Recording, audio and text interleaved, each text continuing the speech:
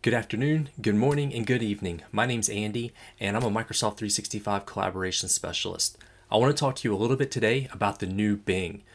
On Tuesday, February 7th, Microsoft held an event with OpenAI, and they announced the new Bing, which is going to bring search and OpenAI as well as ChatGPT into one single search engine. And this is really exciting. As someone who's been using ChatGPT for the last few months, I've found it to be invaluable in research and working through developing content, especially for Microsoft user adoption and training. I'm really excited to try out the new Bing and the new capabilities. So immediately, Microsoft's provided a little bit of information about some of the features and what's actually available as part of the new Bing experience. It's going to take Bing search and combine it with the chat-based capabilities from OpenAI and ChatGPT, but it's a custom model called Prometheus. It's really cool what Microsoft and OpenAI have been able to develop together. You're going to be able to find complete answers, so you can run traditional search queries, but you can also use natural language. And some really exciting things are not only do you get results back, but it also gives you links and references to some of those search results as it presents that content back to you. The chat is a brand new way to experience search here, something that we haven't seen from a traditional search engine, so that's really cool. But it goes much further than that. They say a creative spark, and it definitely will help with that. It's got some really cool tools in it to help you generate some ideas, to create some outlines and brainstorm information. But it's a brand new experience. So I'm going to walk you through getting started with ChatGPT and the new Bing experience and how you can kickstart your journey through this. So the first thing you need to do is you actually need to head over to bing.com/new. That's going to give you kind of an introduction to the new Bing. There's a sign up list that you can go ahead and sign up for access. They'll send you a notification and let you know when you've actually cleared the wait list. I signed up immediately, and Wednesday of this week I was actually accepted into the new Bing, so I've been able to play with it for the last couple of days, and that's been really cool. So once you have signed up for it, then you can go ahead and actually start using it directly in your web browser. But I do recommend that you take one extra step. Go and download the most recent Microsoft Edge from the dev channel. I'm on a Mac, so I went ahead and downloaded it from Mac, but if you're on other operating systems, there is a Microsoft Edge dev available for those systems as well. Go ahead and download the new Edge dev build. That's actually what you're seeing here in this window, because it adds some new features that are really, really cool, and they take this to the next level. Now from there, we can head over to Bing and we can start our search experience. Right away, this is different. I have the search box, but it's also a chat box. And so from here, I can start my search experience or start my journey. So I can go and say,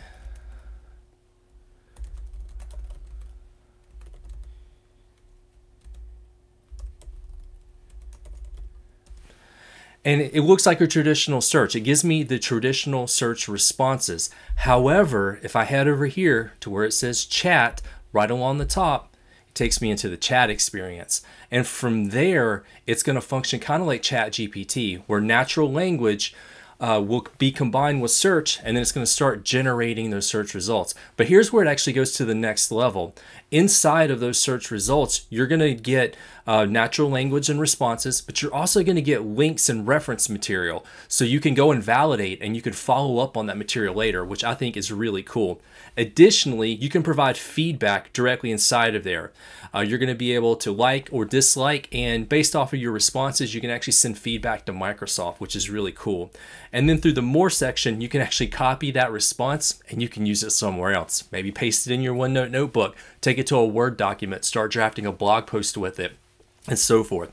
The other thing that I think is really cool here is not only is this a chat, natural language based conversation, but it does give me some suggestions at the bottom. So based off of the context of what we are having a conversation around, my question and its response, down below, it's giving me some more information. So for example, it mentions the Prometheus model. Well, what is that? Well, There's a suggestion, and it's going to go ahead and through that prompt, it's going to fill out and tell me a little bit more about the Prometheus model and how Microsoft has customized the ChatGPT instance that they're using and tailored it specifically for their Bing search engine, really taking this to the next level, making it much more powerful than maybe what you've experienced previously with ChatGPT.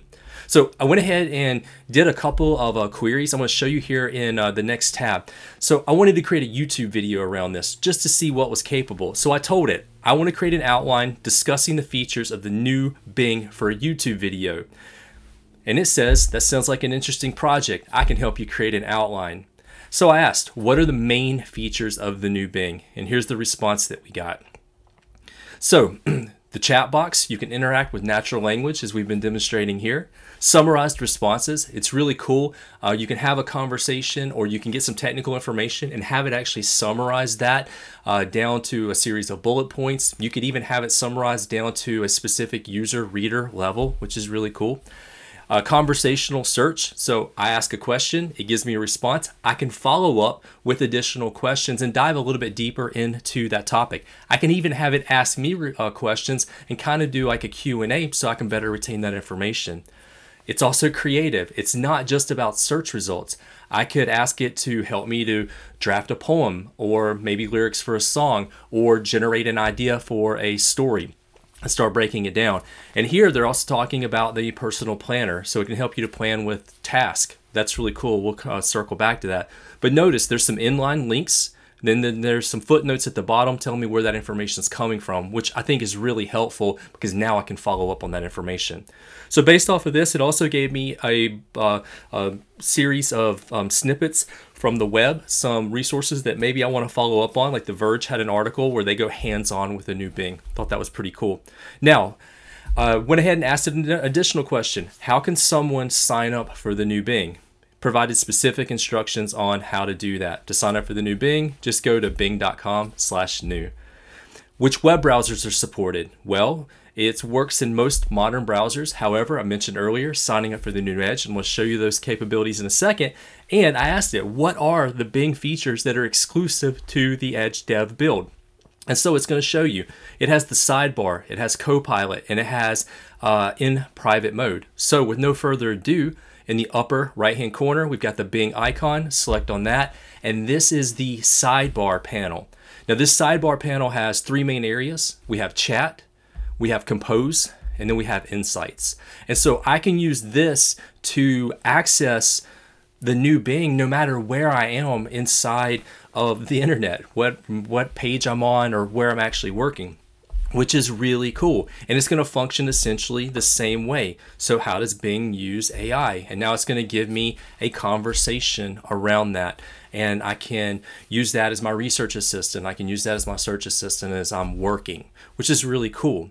But it doesn't stop there. It'll actually pull information maybe based off of the page that you're currently on. So I'm going to move over to a new page. I was doing a little research earlier on Microsoft Teams meetings and the different meeting roles. So I've got an article from Microsoft pulled up. So I'm going to go down here. I'm going to click on the little sweeper because I want to do a new topic. And I'm just going to say,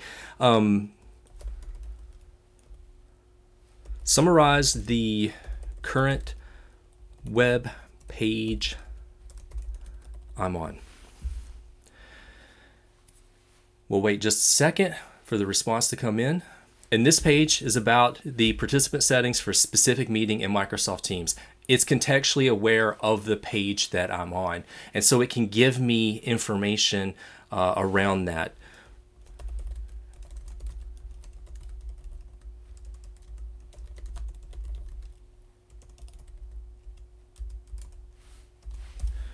Ask a follow-up question, and again, contextually aware of what I'm referred to previously in the conversation and the current page that I'm on.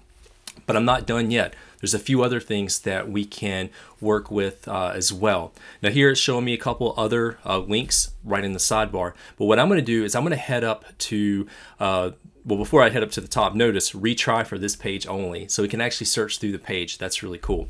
But I'm going to head up to the top and I'm going to say compose. This is game changing. I've been able to look up and have kind of a conversation and get directed toward information, but here I'm actually going to be able to take action on that information. So I can say write about, and we'll say teams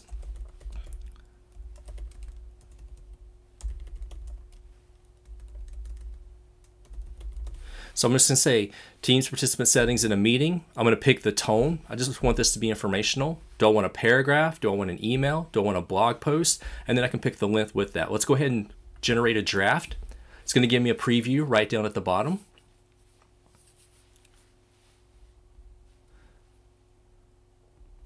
So you can see the preview is actually generating in real time. I can read that as it's actually coming through. It's drafting that article or that content for me.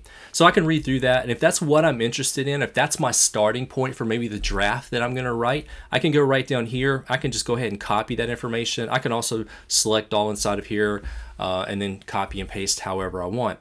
But I noticed that there's some other really cool integration. I'm a big OneNote fan. I use OneNote for a lot of my personal knowledge management. So I have this snippet of information here. I could just copy and paste it into this OneNote document, or I can go to the Add to Site button right at the bottom. Click on Add to Site, and it auto copies that stuff right into my OneNote notebook for me, which is really cool. Now I'm going to head back to the main window that I was working on before. There's some answers over here that I think are important, but there's also some inline links.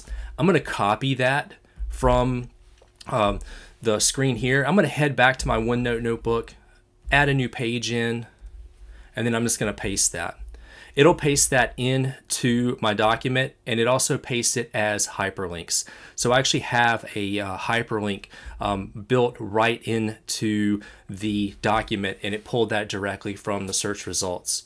So really great interaction with, in this case, Office inside of the web, and helping me to search and find the research that I need to start putting my notes together. That starts out my rough draft process. From there, I can start to polish this up, but all the links and all the references are already built into the document for me, which I think is absolutely amazing.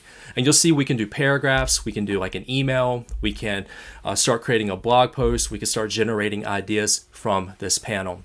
And then lastly, they've got their insights. The insights just allow you to dig deeper with some related content based off of what we might be working on. So if I head over to the participant settings window, when I change over to that, it's going to give me some insights that are specific to Microsoft Teams meetings. So this is all built into the current Edge Dev build, which is really awesome. I really think that this does take the search experience to the next level. I really do think this is a game-changing technology. This is just scratching the surface. This is only a couple of days old. So I wanted to put together this quick video to walk through these capabilities. I hope you found this interesting. I look forward to following up with more capabilities here in the near future. So thanks for stopping by, and hopefully I'll see you next time.